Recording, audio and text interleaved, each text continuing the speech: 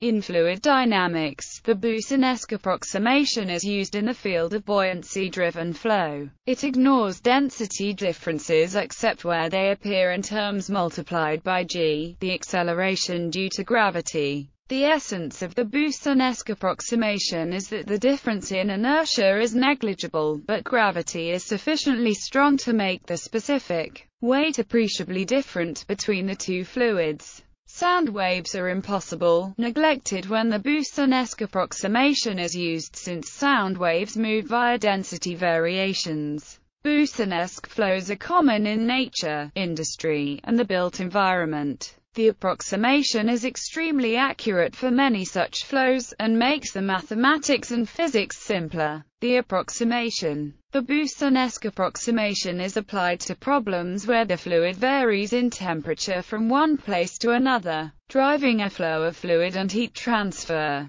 The fluid satisfies conservation of mass, conservation of momentum and conservation of energy. In the Boussinesq approximation, variations in fluid properties other than density are ignored, and density only appears when it is multiplied by the gravitational acceleration. If is the local velocity of a parcel of fluid, the continuity equation for conservation of mass is if density variations are ignored. This reduces to the general expression for conservation of momentum is where is the kinematic viscosity and is the sum of any body forces such as gravity. In this equation, density variations are assumed to have a fixed part and another part that has a linear dependence on temperature, where is the coefficient of thermal expansion. If is the gravitational body force, the resulting conservation equation is in the equation for heat flow in a temperature gradient. The heat capacity per unit volume is assumed constant.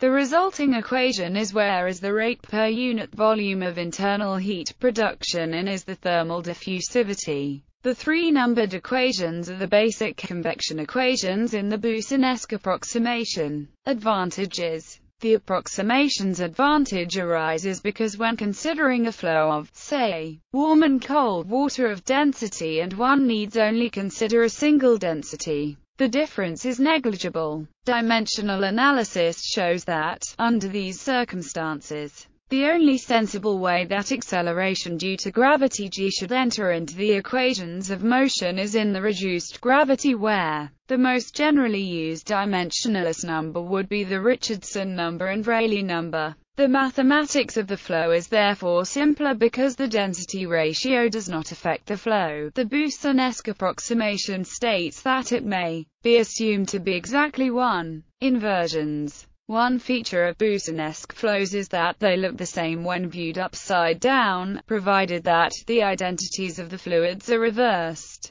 The Boussinesq approximation is inaccurate when the non-dimensionalized density difference is of order unity. For example, consider an open window in a warm room. The warm air inside is less dense than the cold air outside, which flows into the room and down towards the floor. Now imagine the opposite. A cold room exposed to warm outside air. Here the air flowing in moves up toward the ceiling. If the flow is Boussinesq, then viewing the cold room upside down is exactly the same as viewing the warm room right way round. This is because the only way density enters the problem is via the reduced gravity, which undergoes only a sign change when changing from the warm room flow to the cold room flow. An example of a non-Boussinesq flow is bubbles rising in water. The behavior of air bubbles rising in water is very different from the behavior of water falling in air. In the former case, rising bubbles tend to form hemispherical shells, while water falling in air splits into raindrops.